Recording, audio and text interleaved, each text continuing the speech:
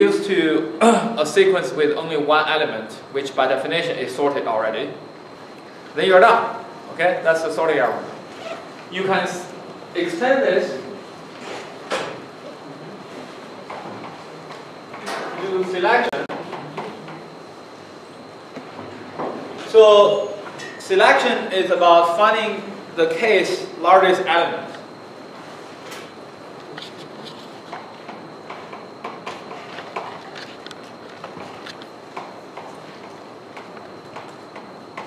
Case largest element. Of course, you can do this by sorting. You sort your sequence, then you go to the case position, that gives you the case largest element. But that will take n log n time. And you can do better than that. Okay? Can anyone help me with this? I want to find the case element. How do you do that? What's the time complexity of doing that? Sorting is a baseline solution, right? It takes n log n time to give you the case element. But you can do better than that. Linear. Huh? Linear. Linear, yes. How do you do it? The median. Median. So, yeah. It's like Can you be more specific? Huh? It's like a divide and conquer algorithm, but I can't remember how it goes. But Can't remember how it goes. Okay, I'll give you some hint. It's closely related to quicksort. Quick select. Quick select, and how does it work? Basically, just move the you basically just have to move an element to its right spot, so you do the partition. Okay, let me draw the picture for quicksort. Then you know what I'm talking about. Right? So this is the input sequence. Choose the pivot. Some of them goes here. Some of them goes here. So I have two sequences. Right? If you were to do quicksort, what happens now? You find another pivot here, you find another pivot, you recurse, right? But if your goal is to do this, what's the observation? Throw away one sequence, man. Why you look at both sequences? You know the size of this. If the size of this is greater than k, you know the case element must be here. If the size of this is less than k, the case element must be here. In either case, you only need to look at one sequence instead of looking at both sequences. Now what's the complexity of this?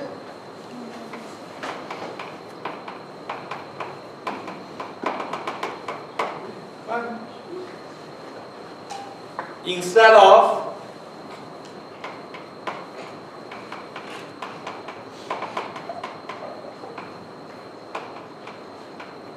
that. And there are about log n of them as well here. But this, if you add up this roughly, this is what? Linear, right? Why? We saw this before, right?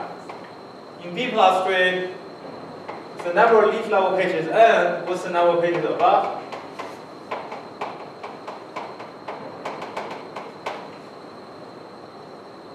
The only thing is now this, you can imagine this half equal 2. So I argued before that this sequence, when you add it up, is linear to n, right? So this must be linear to n as well. Of course, this is a quick select. Just like quicksort, it's a randomized algorithm, meaning that you have to be lucky in selecting this dot. In the extreme case, you are not so lucky, what happens if you end up here? Then everyone go to the same sequence. And you don't get this nice reduction by a factor of 2. In fact, in the worst case, you don't get any reduction at all. So you wonder then, isn't the case, the worst case is what? Is almost a square, because you never reduce this.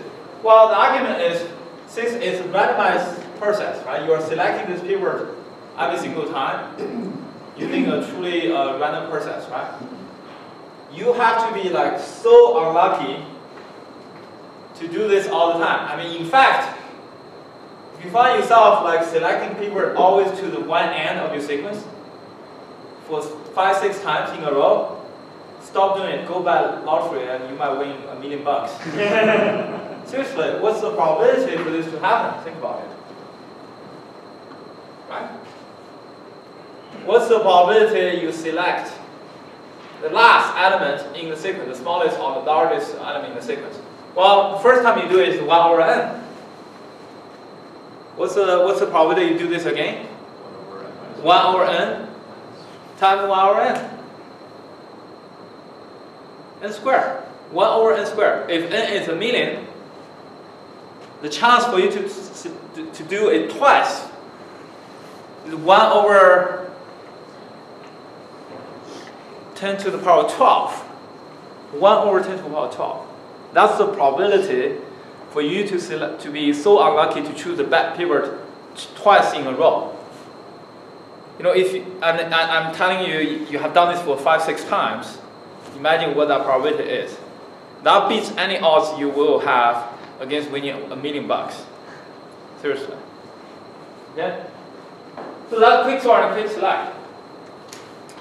Unfortunately, this breaks when you try to scale this to large data, to what we call big data. Okay?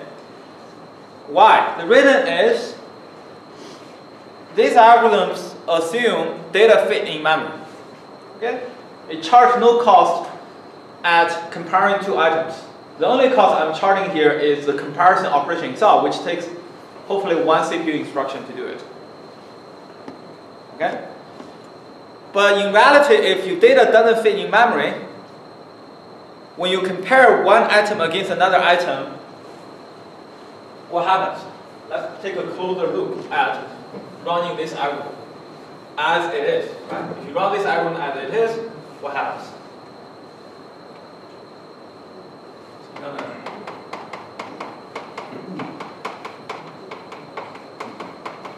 You're gonna check. This goes maybe here, check, goes here, check, goes here, check, goes here. Do you see the problem? You can do, maybe you can read them in blocks. That's okay. But when you write them to two sequences, you're paying 1 IO, almost 1 IO per element. So IO-wise, this is super expensive. You follow me? In the external memory model we're talking about. So this algorithm does not work. These algorithms do not work in external memory. Okay? They're going to be super slow. So how do you do this? For example, if your laptop has 16 gigabytes of RAM, how do you sort a data set that's 100 gigabytes? In fact, let me take to the extreme case. Let's assume your laptop has only 4 megabytes of RAM, not even 4 gigabytes, 4 megabytes of RAM. How do you sort a terabyte of data? Suppose you have 1 terabyte disk. Is it even possible to do this? That's what we're going to talk about today. I don't know why the signal is not.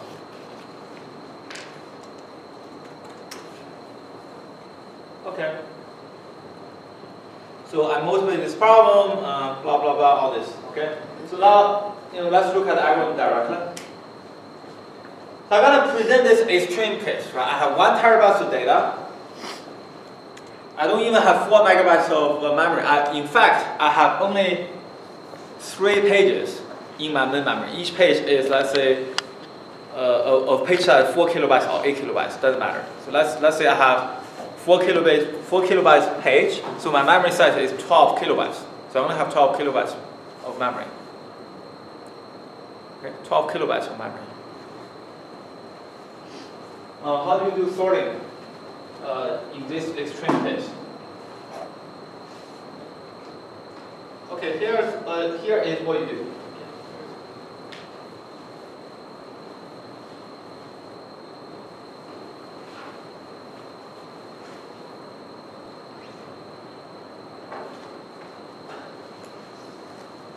Step number 1, phase 1, what we call phase 1, that's easy.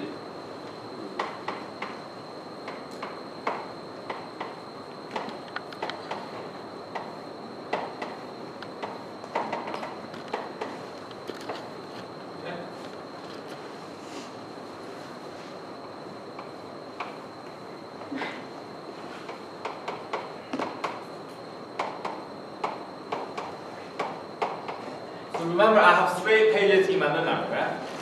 Phase 1 is very simple. These are pages on disk. Imagine this is on disk. So phase 1 is very simple. What I do is I read the first page in, sort it, and write it back to disk. I can sort using whatever sorting algorithm I would like to use. But by this time, it is a mid-memory sorting problem. You can use quick sort. You can, if you don't even know what you're doing, you can even use bubble sort. Okay?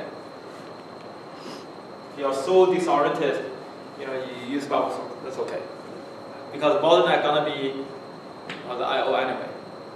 A 1-page bubble sort, quick sort, how big a difference can it be? But do use quick sort. Now, I'm ready to disk. So of course, you are not writing to a different disk. This is the same disk. I'm just kind of copying it over. Okay, it's the same disk. It's not like you're writing to a second different disk. You're writing back to the same disk. So what's the difference between this and this? Well, data within this page are now sorted. After this step, data within a page are sorted. You follow me? So I do this, one by one.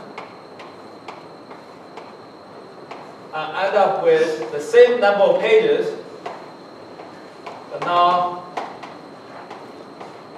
they are sorted. Now they are sorted. Suppose I have n pages. Here, I will have n pages here. I'm done. That's phase 1. What is the I/O cost of phase 1? Well, very simple. 2n. Right? You read each page once, you write each page once. You follow me? Yes? Or no? Okay. Simple. Now let's proceed to phase 2. I'm going to reuse my picture here. What I'm going to do is I'm going to change this to phase number 2. But now my picture looks like this. I know these pages are sorted within a given page. Now I'm going to organize my 3 mid-memory pages like this. By the way, this is you put at number 4. Right? After you finish B plus 3, you're going to implement this. Not necessarily with 3 mid-memory pages, with more memory pages, of course. But we need to understand this basic setup first. Okay? Now what do? I'm going to organize my 3 mid-memory pages like this. I have one what I call output buffer.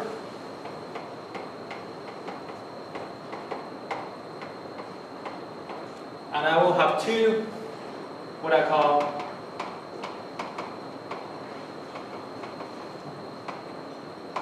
two input buffers. And each input buffer is 1 page. It's just 1 page. So what I'm going to do is I load the first page from here to the first input buffer, and second page here to the second input buffer. Is that clear? Now the picture looks like this. And I'm going to introduce 2 cursors now.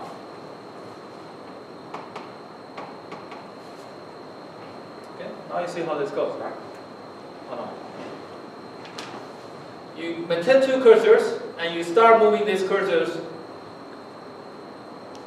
according to the values you see. You push the smaller of the 2 to the output buffer.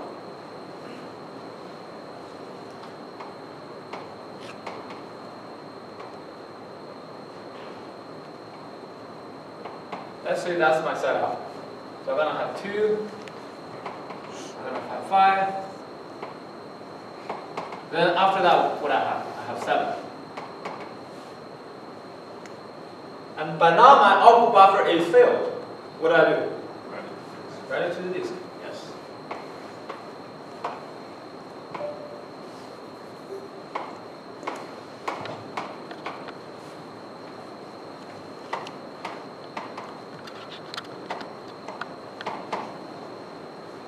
I write it to the disk. after I write it to the disk, this becomes effectively empty again. Think about this as a dirty page. Kick it out. And what do you do? Continue.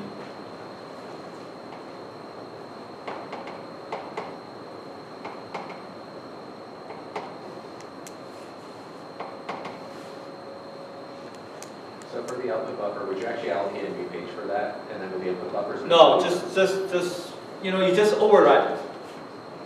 Just override it. Just treat the whatever bytes over there. Once you have written this output buffer to the disk, just view this as a collection of junk bytes. You can start overwriting them again. I'm just wondering if it's a comment like this sort got like interrupted somehow.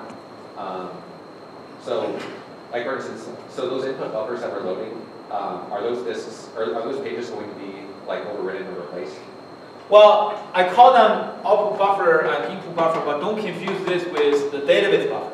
Right. The buffer is here is just a placeholder. Think about this as a placeholder. That's all. Don't confuse this with the buffer in terms of the database buffer. They are not database buffers. They're just a page in the memory. That's all. Nothing else. And whenever I reach the end of the page size, write it to disk, I can start overwriting them again. That's it. Very simple. So, but this sort can't be interrupted, can it? What do you mean can be interrupted? Like halfway through the sort, I can't just tell the database like work on Well, instead. that's the thing. Don't think about this as database buffer. This is totally separate from your database buffers. Your database buffer operate independently from this. This has nothing to do with your database buffers. Okay? It's just 3 placeholders in the memory. That's all. So there's no replacement on all the stuff we talk about buffer that's gonna happen here. All right. Now I fill up this, and I know that by the time I reach the end of the output buffer page for the second time, I will have used up all my elements from the 2 input buffers. Why? Because I have 2 pages of data from the input. I reach the output buffer, I scan through the output buffer twice. By that time, I must have equal amount of data from the input and output. I'm done with these 2 input buffers. Okay? And now, let's look at the output. What is the property in the output? Well, now they're sorted like that.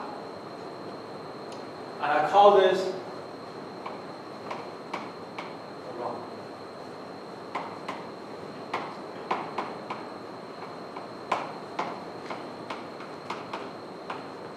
Okay. A run of 2 sorted pages. Is that clear? And now what I can do, I can throw away the content here. Just ignore them. And do what? Recurse.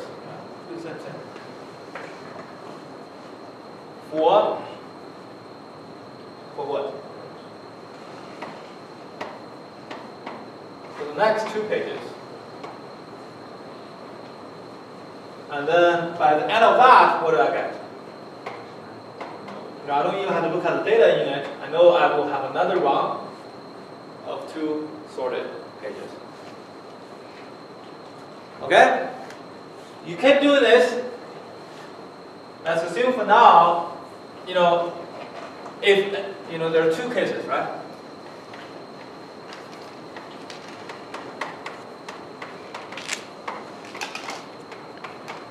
Right? Okay?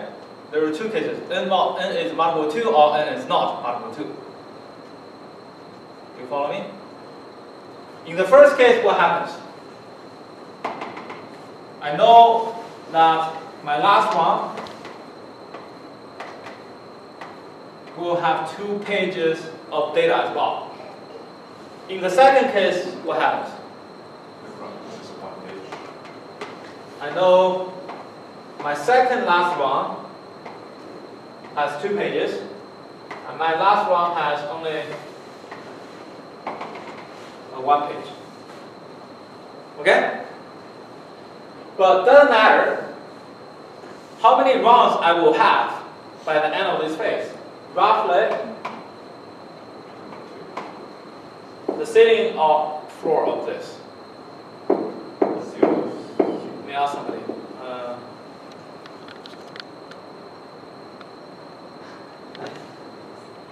Over there? Yes. The ceiling or the floor of this. How many rounds we have by the end of this phase? Take a guess. You have 50% chance of winning, right? Your odds is pretty good, I think. Huh? I'm asking you ceiling or floor, right? Just tell me ceiling or floor. That's all. That's all you have to do. Ceiling. All right. Let me ask somebody else. Me? Ceiling. Okay. Ceiling is the right answer. Okay. Why? If it's an even number, you have exactly n divided by 2 number of rounds. So ceiling or floor doesn't matter. If you have all number of pages, you will have n minus 1 divided by 2 plus 1.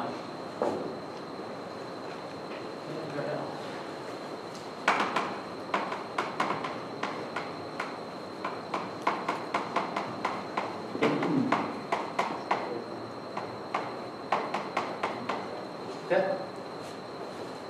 Alright. So that's the number of rounds we have. Okay? Now, the interesting part is what is the total number of IOs you do in this phase? What are the total number of IOs you spend in this phase? We know?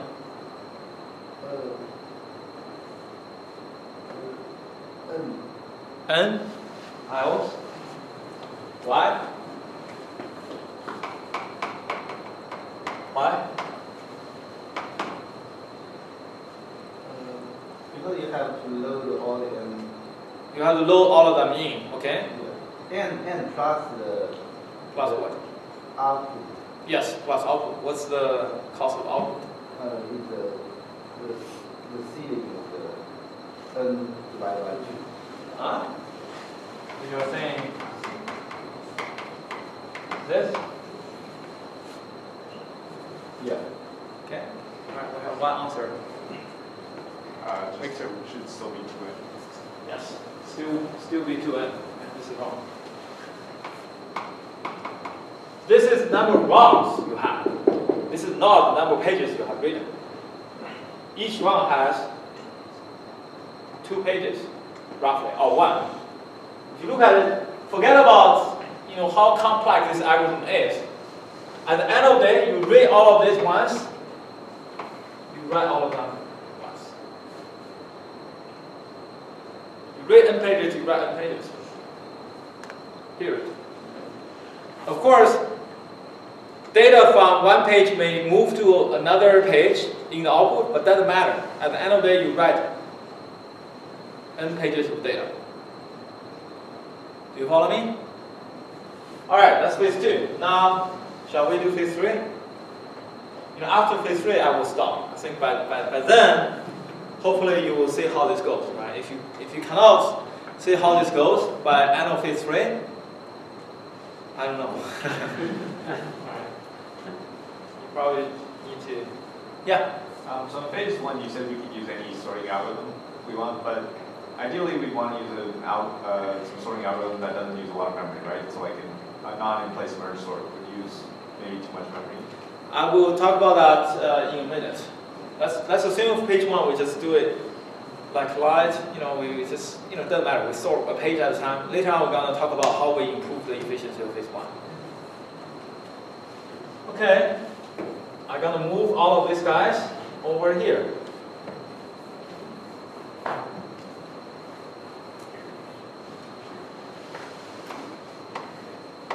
Now I will be in my phase number 3. What happens now? What is the view here?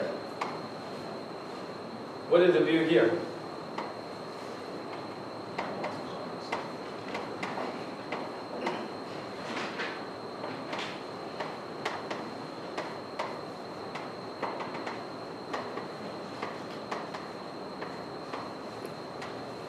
Right?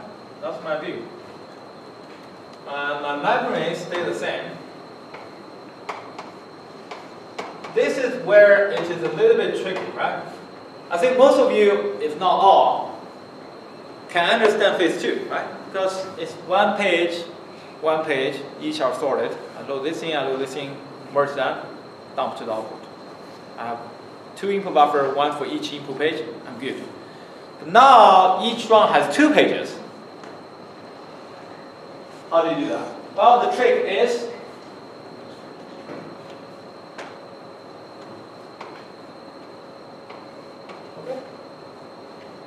I hope by joining these 2 lines, you already know how to do this. Okay? You should be able to. If you are unable to figure out what's going on by the time I draw these 2 lines, that means you need some more work. Okay? Not only in database class, but more work towards you CS degree, I think. Okay?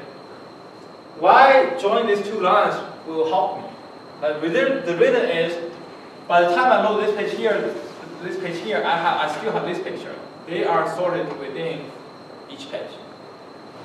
If you are sorted within 2 pages in a run, this page must be sorted within itself. So I can still do the same thing of moving the cursors. At some point, I may reach a state like this. My output buffer is filled. Whenever that happens, what do I do? Well, dump it to the output. Empty this, continue, and then at some later stage I will reach a state something like this, and this is fill up again. Not necessarily fill up, right? Maybe I'm halfway, right? Then it's not necessary, right? I may still have some space, but I run out of data. Here is a critical point. What do you do at this point? What do you do at this point? Okay? Load the next page from the same run. Load, okay, say this 3 times, right? Load the next page from the same run. Like this phrase become really popular lately in some Chinese social media website. Important things, say it 3 times. Load the next page from the same run. Load the next page from the same run. Okay? Load the next page from the same run. That's my 3rd question, right? Okay. Why this works? The reason is, keep in mind, these 2 pages are sorted. And this cursor basically tells you where you are, not only in the current page, but in the current run. That's the view you should have. You view this cursor as where you are in the current run. Once you load the next page in to the input buffer, you reset the cursor back to the front. Now you can proceed. So at some point, it may look like this. This is fill. You dump this. It's okay. But when this is fill up, what do? Well, load this next page from the same run and reset the cursor to the beginning. And you continue. And very easy to show that by the end of doing all of this, by the end, now when both cursors reach the end of the corresponding input buffers, what do you have? You guarantee to have 4 pages of data on disk and they are sorted. Now this is what I call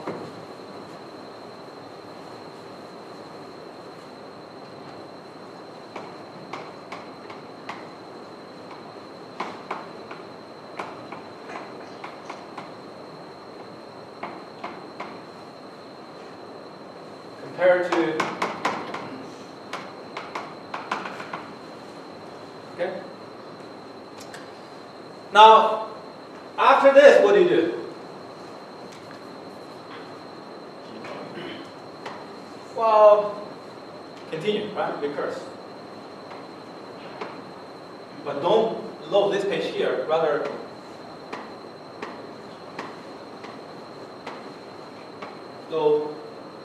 load the first page of the next one here, and then the first page of next one here. And continue. Sorry, will it matter in the long run if you actually pick the next page in disk, or if you just pick like some other component too? It doesn't matter. You don't have to proceed in sequence in terms of the rounds, but as long as you respect the boundaries of the rounds, it doesn't matter. But it's probably more efficient to do this because hopefully you can still have some locality on disk when you jump from here to here, than jumping to some other random rounds. But it doesn't really matter which one you do it first. So wouldn't you break that locality when you go? When the disk is rotating, yes. This is something we will talk about later on as well. So keep this question in mind. We will come back to visit this. All right. The only exception that might happen is when you reach the end of the thing when, let's say, n is odd. When n is odd, what might happen? Well, the last two rounds, one will have 2 pages and the other will have what? Only 1 page. You follow me? And what do you do in that case? Well, it's fine. The first page of the first round here, the first page of second round here, it's just that when the cursor moves to the end of the page input buffer for the second round, you do not need to load the next page because there's no next page for this round. And when you do that, what happens is the last round in this phase will have potentially 3 pages instead of 4 pages. Another possible scenario is what? The last round may have 2 pages. If you have odd number of rounds, or the last round has only 1 page. If you have odd number of rounds and odd number of pages. That's all the possible combinations. Do you follow me? But doesn't matter. The last one is either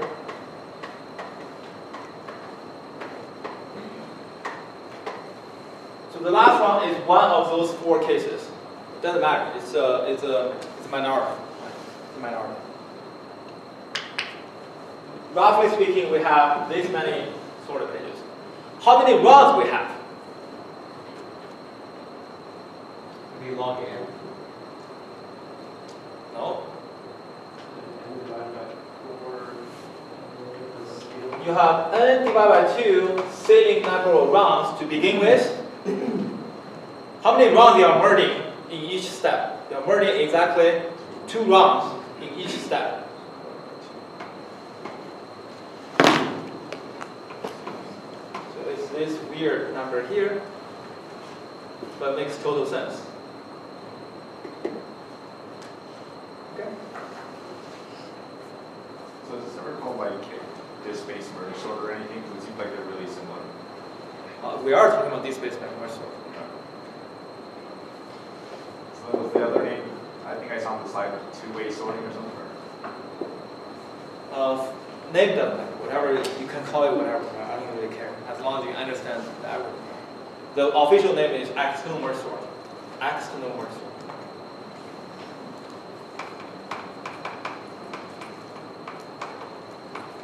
Okay. All right. Roughly, you can claim this is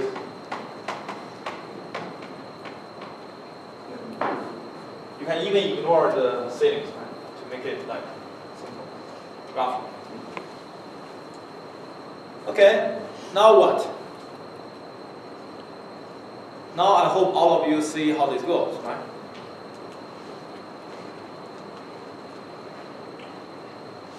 Okay, you just copy these guys, like redo the same step for the next phase, but now still merging 2 rounds at a time. But each round will have 4 pages. And you will merge them into a round of 8 pages. then recurse and merge them to a round of 16 pages, a round of 32 pages, a round of 64 pages, a round of 128 pages, until a round of n pages. Then you're done. How many phases it will take for you to reach that? Not log n come to picture. Because why? Because each time you reduce the number of rounds by a factor of 2. Your goal is to have only one round left, which is n pages. Each time reduced by 2, start with n rounds. How many phases it take? Well, log n phases. Plus phase number 1, where you didn't reduce the number of rounds. You can argue, I start with n pages. I can argue that they are n rounds, but with unsorted pages. Phase 1 gives you n rounds of 1 page each, but sorted. Then from there, each step you do, you reduce the number of rounds by a factor of 2. So the total number of phases you are doing is what?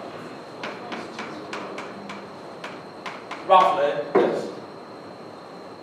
And what's the I/O cost in each phase? Well, even in this case, when you merge 2 rounds of 2 pages each, produce a round of 4 pages, you read n pages in, write n pages back to the disk. So the total I/O cost for that phase is still 2n. So each phase, the I/O cost is 2n. So the total I/O cost is what? And in big O notation, you may wonder, isn't this the same as quicksort? What do we achieve by doing this? Well, this is the n log n I/Os, not n log n CPUs. If you use quicksort, your I/O cost is way more than this. Would it be beneficial to have more than 2 input buffers? That's exactly what I'm going to talk about next. Okay? You don't have 2 buffers, right? You have what? I have 16 gigabytes. No, this one, no. This one has maybe 8 or 12 gigabytes. My desktop has maybe, I don't know, 32 or 64 gigabytes, something like that. And that's translated to, I don't know how many pages you have. Okay, so now let's look at, so that's an illustration of this. I'm going to skip. Okay. Analysis and all that stuff I showed you already. And then back to Daniel's question, which is what we're going to talk about next. Okay. Now, what we're going to do is erase all of this. Okay? But still, with this algorithm, you see, I convinced you even with 4 megabytes of RAM, you can sort a terabyte of data, or 2 terabytes, or even whatever terabytes of data you can do it. You follow me? And it's not too bad. N log n is often a good number to see. Right? In computer science, n log n is pretty good. Because in any computer science problem, your lower bound is what? Your lower bound is n. Why? You have to look at the input at least once, man. If you don't look at your input, how can you be sure you're right? So you have to pay at least linear cost. And then I tell you, you pay linear cost times log n, which is pretty good, right? However, it's not good enough. It's not good enough.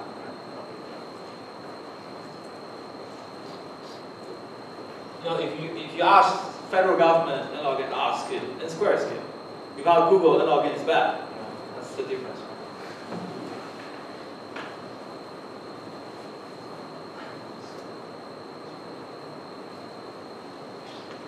Difference is one is spending the other's money, one is spending its own money. And that's the difference.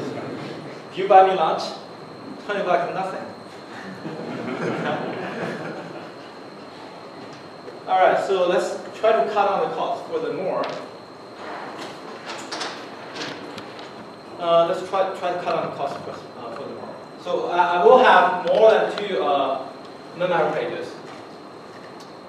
So I'm going to use a number to denote that. Let's say I'm going to have B pages.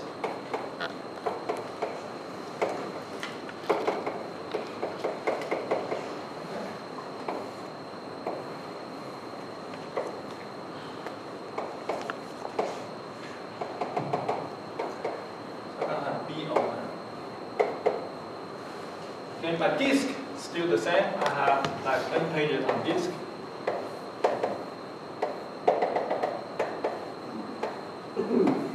Still n.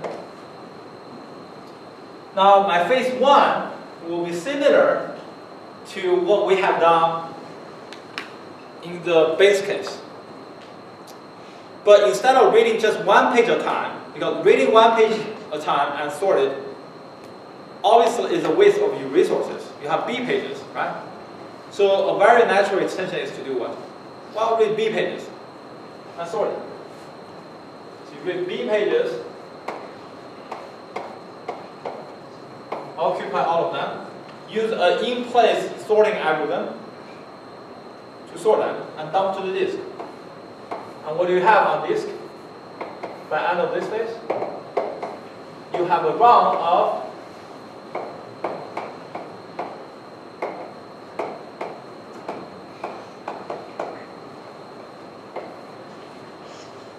of B sorted pages. You read n pages in, sort them using quicksort, whatever, in-place sorting algorithm, down to disk. You follow me? And by the end of this phase, what do you have? By the end of this phase, you roughly have, not roughly, exactly you have this many runs. Most of them have B pages, except the last one will have less than or equal to B pages. Anywhere between 1 to B pages. Depending on the value of n and B. That's your phase 1. Is that clear?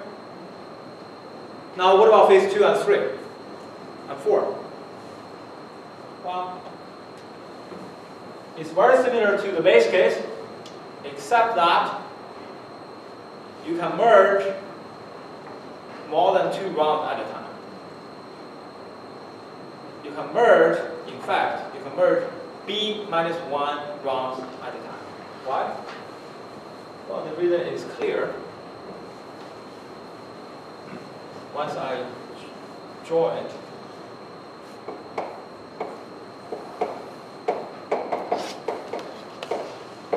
I will arrange these B pages like this, such that I have B minus 1 input buffer and 1 output buffer. On my disk, I will have these rounds of B sorted pages.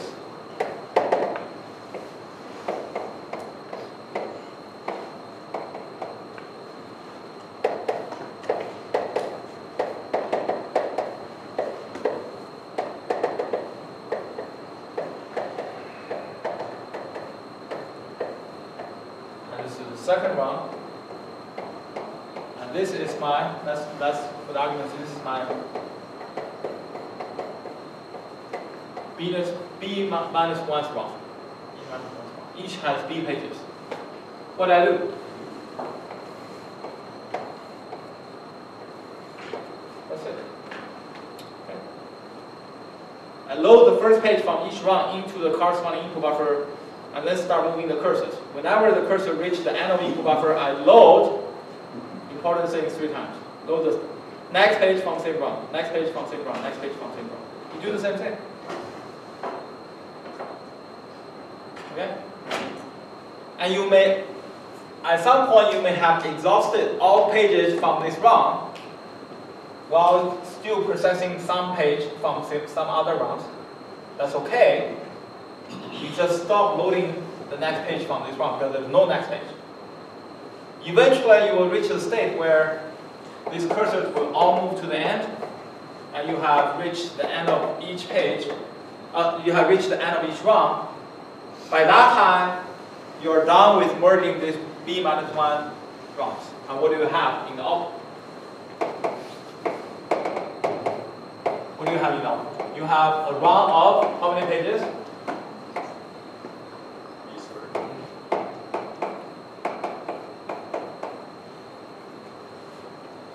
You have a single round of B times B minus 1 pages. And then you recurse. seems in the two buffer case, we didn't take into account the output buffer. In the first phase, Yeah. you can do that, but just for the argument's sake, I want to keep it as simple as possible. Okay. Do we still just use one output buffer? Yes, we're still using one output buffer here. How do we know? So,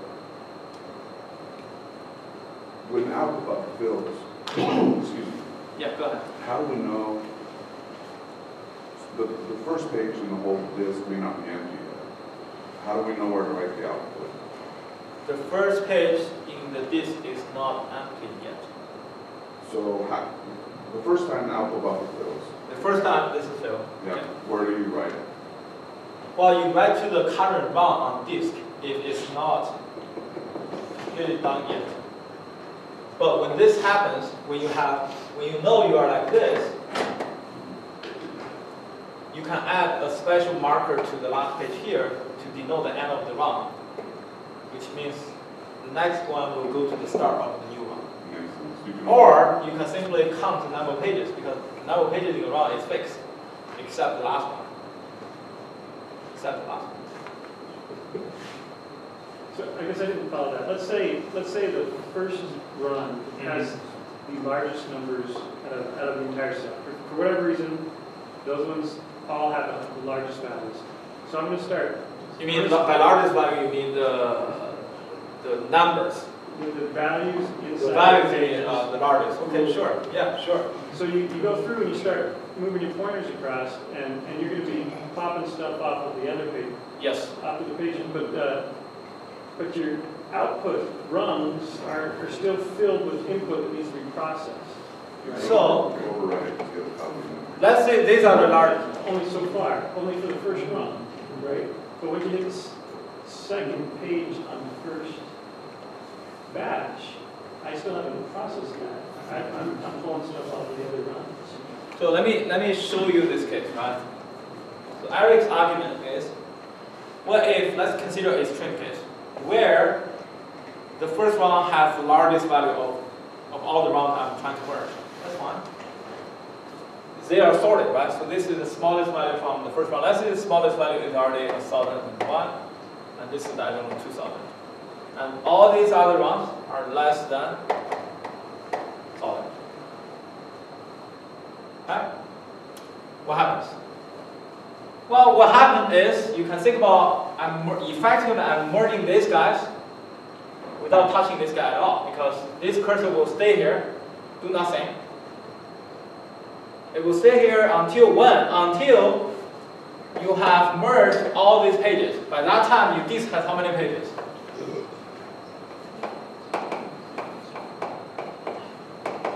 B minus 1 times B minus 1 pages. B minus 1, B minus 2 times B pages. You have merged B minus 2 rounds of B pages each. Each round is of B pages, remember. And effectively we're merging B minus 2 rounds. Because the first round never get a single value to the output yet. But the nice thing about this algorithm is eventually you will be processed. By the time I reach the end of the output buffer for all this run, and there are no more next page to load from these output buffers, you will start moving these cursors. But this is a simple case without the need. You simply push this sequentially to the output, fill, done, and then load the next page. That's okay because these are sorted. You are simply pushing them in the same order to the output. But all of this now will come behind all these pages. Right, but where do you write it to? It must You not write be, to but it must not be sequentially on disk. You write to the last page you have written to the right after the last page you have written to the disk. So this is a whole new set of data. Like I'm going to end up with a whole new set of copy. Okay, I see what I'm you're not saying. You are talking writing about make it simple. Let's think about you are doubling. You are using 2 times of disk space. Okay, then I'm. Okay, if you are, I see what you're saying. if you're talking about writing back to the same disk pages, that's actually tricky. That's what we call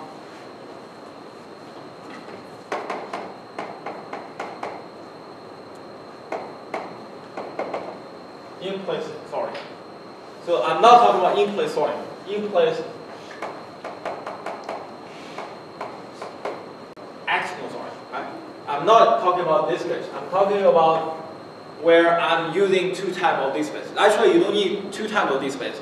All you need is one additional set of pages that's good enough to hold your first round, because then you can reuse this first round all the time. Follow me? All right. Now, by the end of this, I have b minus 1 times b pages, a single round of this. How many rounds I will have? Well, remember, at the end of phase 1, I have this many rounds. Now, how many rounds I have? I'm merging b minus 1 rounds at a time. However, the last merge operation may not have b minus 1 rounds. It may have 1 round, 2 rounds, or up to b minus 1 rounds, the last merge operation. So, again, I will have to take the setting of that. But to make my life easier, I simply, I can just argue this is roughly. Okay? And then I can recurse. In the next phase, what do I have? I will have each round has this many pages, and I will merge b minus 1 such round again to produce a round of this many pages. And my number of rounds will be reduced by another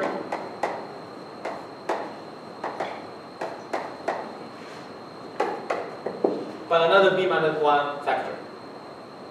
You follow me? If you do the math, at the end of the day, what do you have? I'm going to write this sequence out, okay?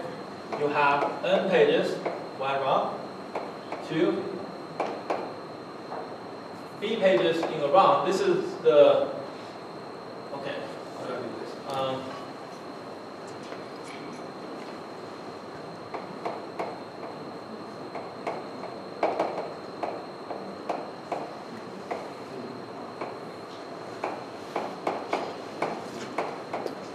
Okay?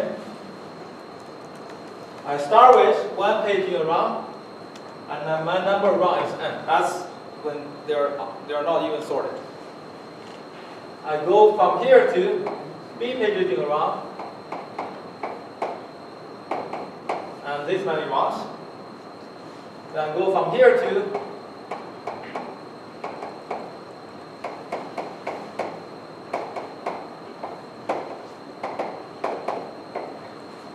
that. Then I go from here to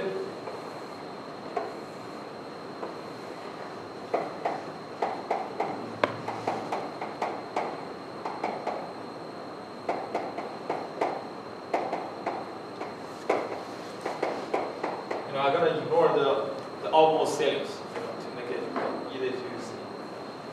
I go all the way to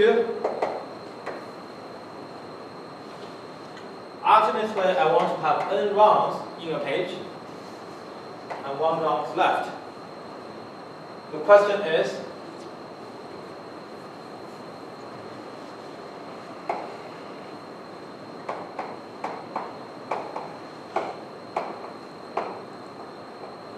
how many levels are you looking at? How many levels are you looking at? Someone tell me this number. How many levels do you have? Log base. Pardon? Pardon? Log base b n. Log base b of n. Or b minus 1, I guess. Log base b minus 1. Roughly that. roughly that. That's right. To be precise,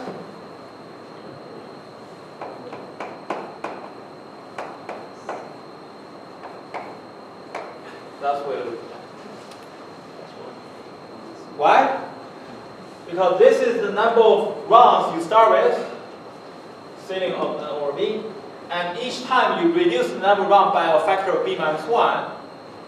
So you keep dividing b minus 1 from this number. how many divisions you do to reduce this to 1. Well, that's exactly the number of divisions you do to bring this back to 1. Of course, the ceiling of that. But Charlie is right, because if roughly in big O notation, this is just why? First of all,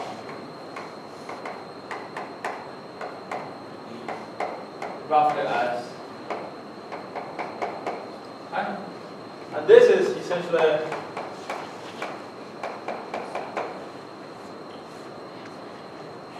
which is just this. Let me finish now. What is the number of IOs in each run? Of course, you have to plus 1 for this from here to here. There's another 1, right? So this is the total number of faces you have.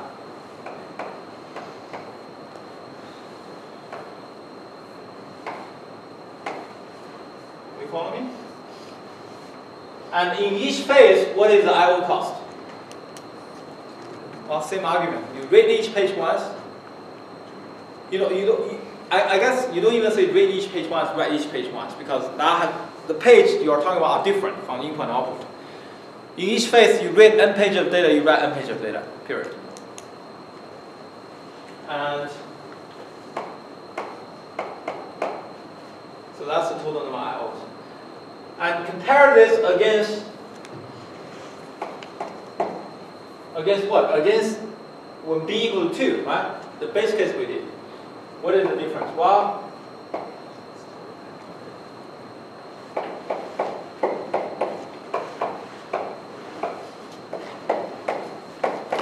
that's essentially what we're looking at. There is a huge difference, obviously. Why? What's the typical value of b? Very big.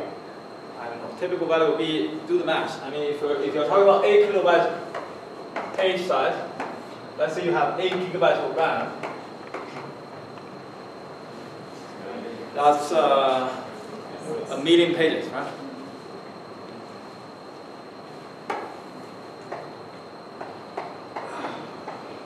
But we're talking about big O notation. Those are the same, though, right? No, it's not. 2 is a constant, b is not. Big O notation, log b and log 2 are different. 2 is a constant, but b is not. Well, from the perspective of time complexity, though, like B is like a fixed. Well, in big O notation, this is different. The reason is in big O,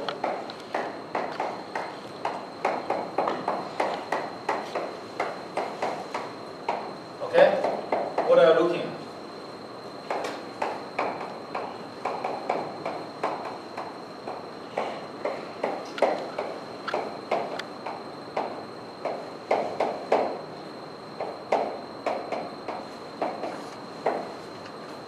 This is the constant. The other 1 over log 2 is a constant. So this is some constant times log n. In big O, you ignore constant. So it's log n. What about this? This is not a constant. Right. This is not the same as. But when we run the algorithm, our B would be fixed, right? B will be fixed, but when you run this on different machine, B is a different value. Oh, that's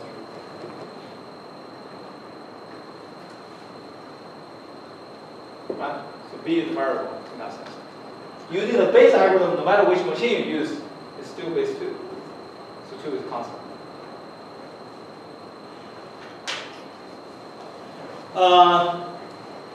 And if you do the math, there's a huge difference. Log 2n and log bn, when b is a million, there's a huge difference. Okay?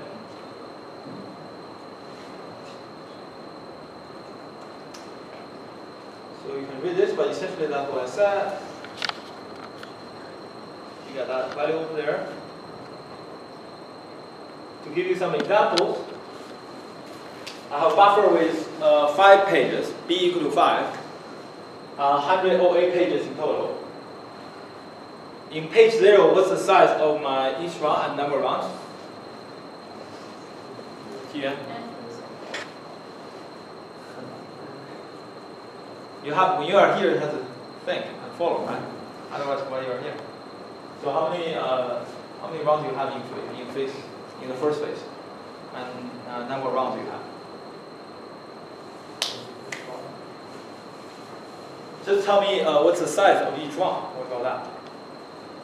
Pass 0. Pass 0 is when you load the page, sort them down to disk.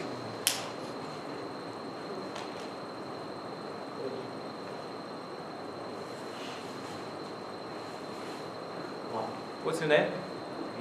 Huh? Louder, louder. I cannot hear you. Louder. Louder. I cannot hear you. Mingwei. Okay. What's the size of each round? 1. Size of each round is 1.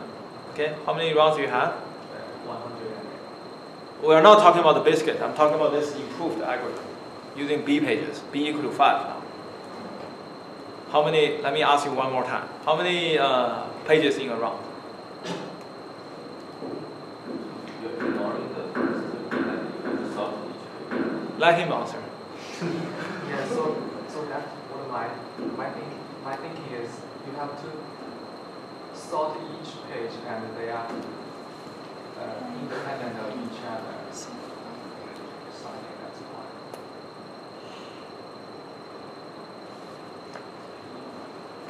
Read in B pages, sort them. That's what I said, right? You produce a round of B pages. When B equals to 5, the size of each round is 5 pages. But they are independent. The size of each round is 5 pages. And how many rounds do you have for 108 pages? 22, right? 22 times 510, which is the first number larger than 108, so 22 rounds. Okay, so you have 5 pages in each round and 22 rounds after pass 0. But you have to sort, I mean, is this talking about after you sorted each page individually? No, you merge. This is the improved version, right? You read B pages and you sort them all together because all of them are in the memory. You don't have to sort them one by one. Right? You use quicksort to sort all of them. So you kind of move, smash those two parts together. The answer is here. Well, it has there's the first row. First row is like you haven't done anything, it's on disk. Oh, okay. This is, you haven't done anything, this is like before the Big Bang, right? It's like, you haven't done anything. Okay. What about pass 1? What's the size of each round and number of pages? I'll give you another chance.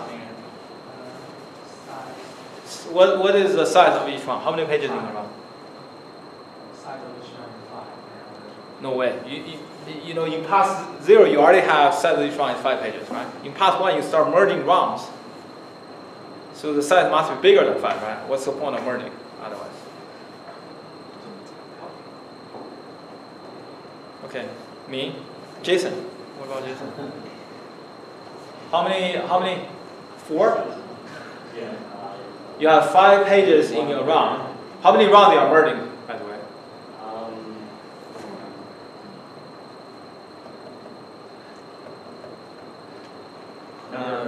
Number Huh? 4 rounds for merging and Louder. 4 rounds. The rest must be able to hear you, right? In the How many rounds you are merging? 4, 4 rounds you are merging, and each round has how many pages? 5, So what's the number of pages in a round? 20. 20 pages in a round because you have 5 pages in a round, and you have 5 buffer pages, 1 as output buffer, 4 as input buffer. So you are merging 4 rounds at a time. Each has 5 pages. That produces a single round of 20 pages. How many rounds you have? 20 minus. Okay, Guinan, can you hear what she's saying? Okay, louder. 4. Guinan, can you hear what she's saying? Maybe she says 4. Maybe she says 4. Okay, you have a good ear, I think. Louder, okay? How many rounds you have? Four. Four rounds. I'm not talking about how many rounds you're merging. I'm talking about how many rounds you end up with at the end of this pass, at the end of this phase. 22 divided by 5. 22 divided by 5? By 4. 22 divided by 4, take the ceiling of that, which is 6. Oh. 6 rounds. The first 5 rounds, each has 20 pages. The last round has 8 pages. Why is that? Because if you look at the pass 0, you have 22 rounds, right? 21 of them have 5 pages, and the last one has only 3 pages.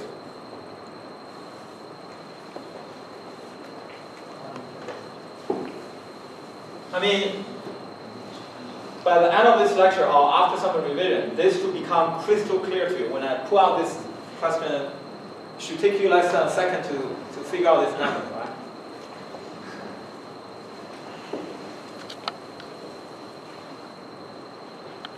So, 108 pages.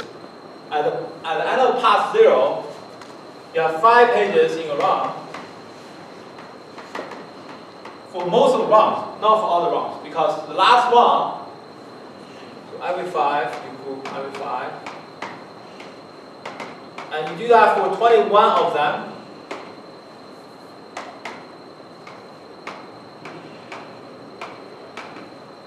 You do that for 21 of them. The last one has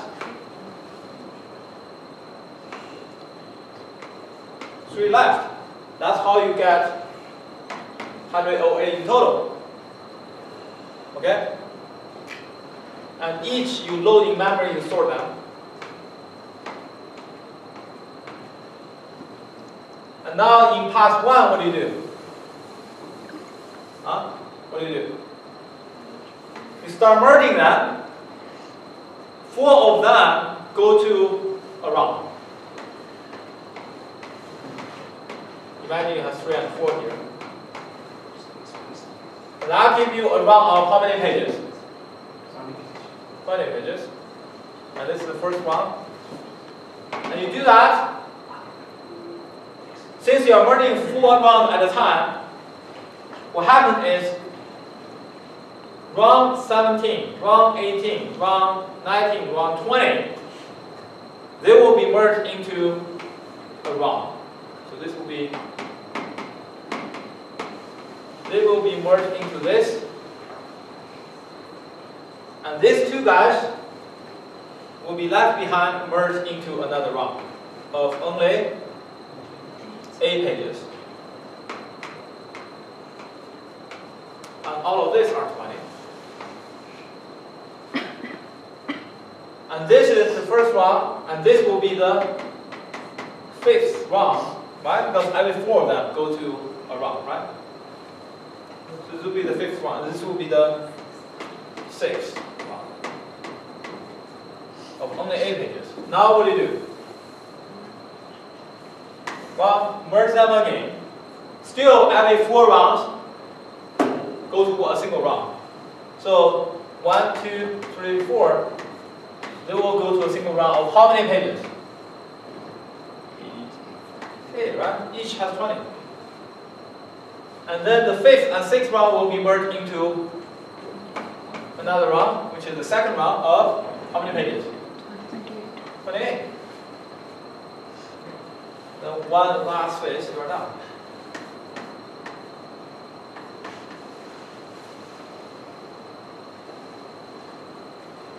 Okay. Now, examples.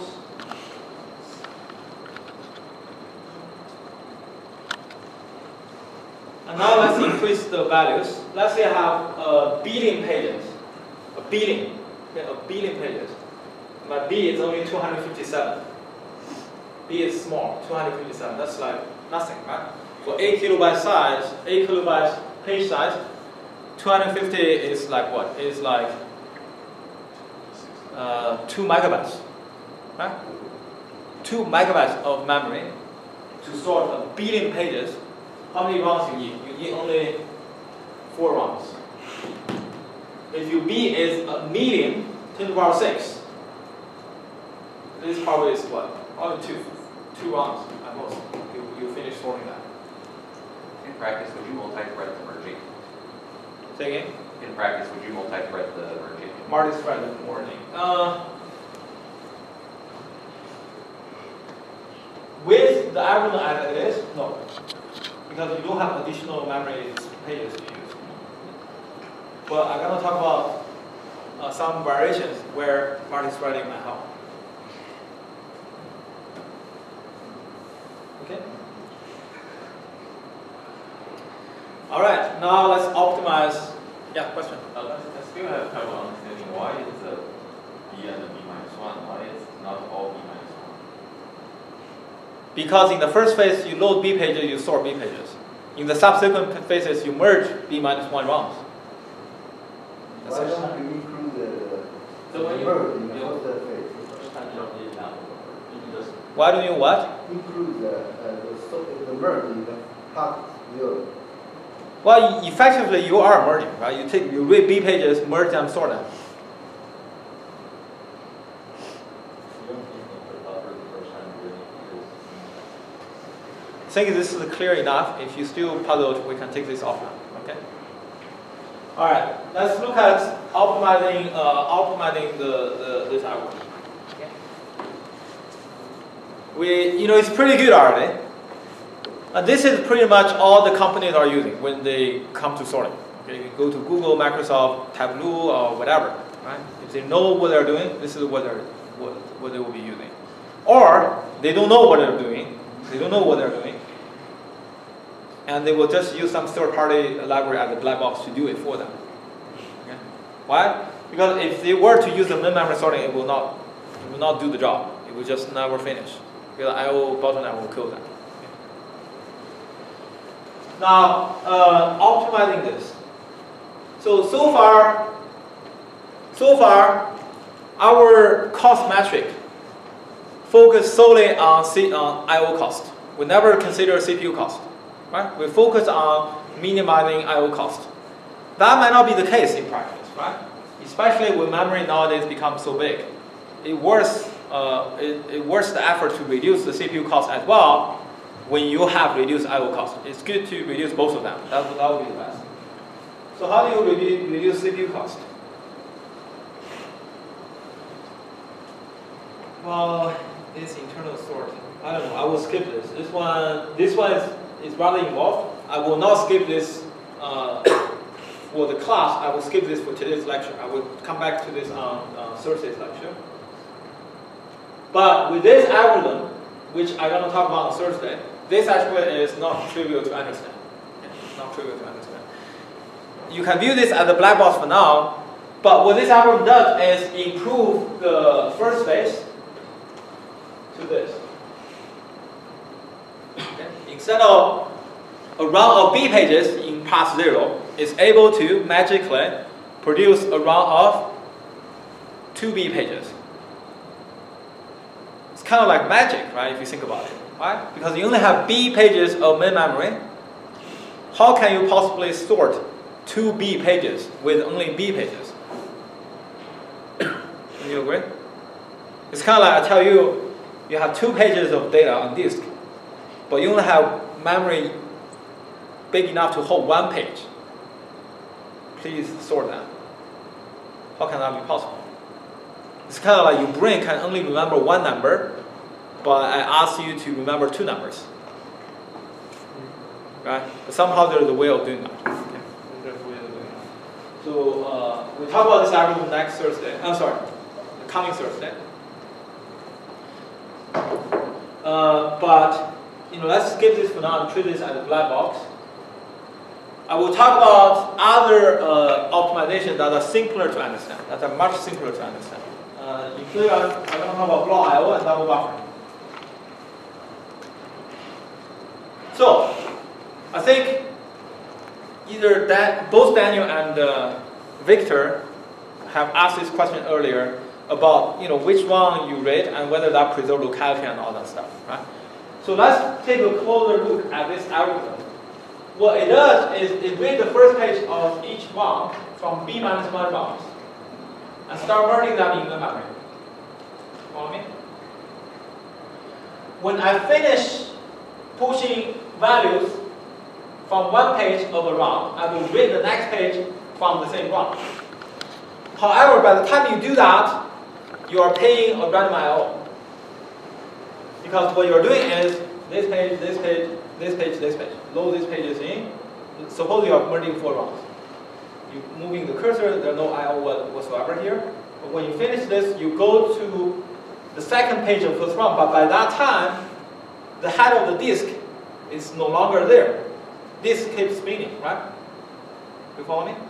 So you have to pay a random I/O to load the next page of the same round. Every time you do this, you pay a random I/O. Can you improve this? The answer is yes. Intuitively, instead of loading a page, a single page each time, load multiple pages. When you are at a run anyway, why not you load multiple pages, which are sequential I/Os, and preserve them in main memory for future use. When you do that, when you finish exhausting values from a page in a run, and when you do load the next page from the same run, that's not I/O anymore. That's just a buffer rate from the main memory.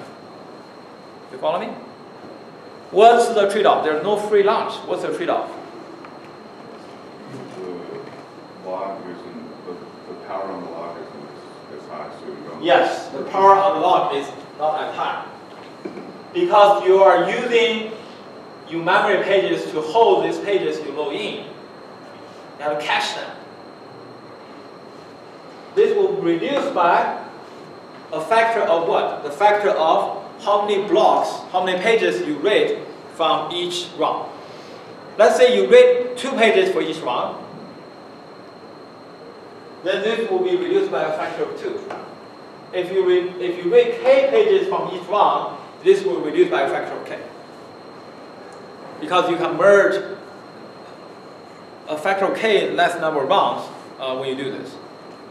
So that's called block I/Os. Okay, next I'm going to talk about double buffering. To understand this, it's very simple. You all use I've never been to the women's room, right? But I've been to the men's room all the time. The men's room in this university and in all the other universities, if you go to the toilet, right? How many rolls of toilet paper they have? Typically 2, right? Typically 2. Do you know why? You know why? It's double buffering. Why? Because the reason is the janitor at the end of the day, when he or she goes and cleans the toilet, he or she needs to make a decision. The decision is, should I replace the roll of paper with a new roll? If you have a single roll over there, what happens? When you are almost out of paper, what do? Do you replace or not? If you do replace, you are wasting the papers. If you don't replace, what happens? Somebody tomorrow will say hi to you. Let's put that way. But with 2 rolls, this problem is solved. Do you follow me? You can shuffle the rolls around such that each toilet has 2 rolls. That one roll is low on paper, but the other roll is high on paper. Then I'm good. And why this is related to double buffering? The point is, you want to keep the CPU busy. You don't want CPU to wait for the data. In the toilet example, the person using the toilet is the CPU. And the roll of paper is your data. You want to make sure data is always available whenever CPU needs it. But the challenge is you don't know when CPU will need it. Right? People go to toilets sporadically throughout the day. Some people use more paper, some people use less paper. Same thing here. So what happened is, instead of load a single page from each round, if you think about the algorithm we're doing, I load 1 page from each round. After I finish moving through all this value from that page, what do I do? Importing things 3 times, right? Load the next page from the same round. But this takes time. This is disk I/O. while you're loading the next page from same run, can you move any of the cursors? You cannot. You cannot move any of the cursors. You have to wait for the next page of the data from same run to be loaded in memory before you can start moving the cursors around again. That's when CPU is idling. That's like the person is stuck in the toilet waiting for the paper to be delivered. But if you read, how do you solve this problem? Very simple. You load 2 pages from each run. And when you finish 1 page of data, moving the cursor, you can move the cursor immediately to the next page in the same run, which is in your memory, by the way.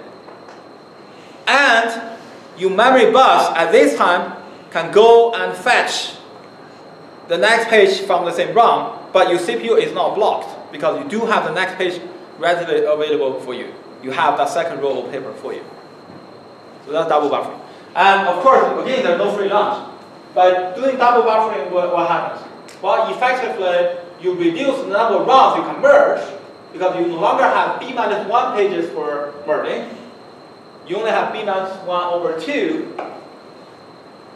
cursors you can maintain to do the merging. Okay? So that's block I/O and double buffering. In practice, whether this, if you look at the formula, yes, compared to the baseline approach, the number will be bigger here.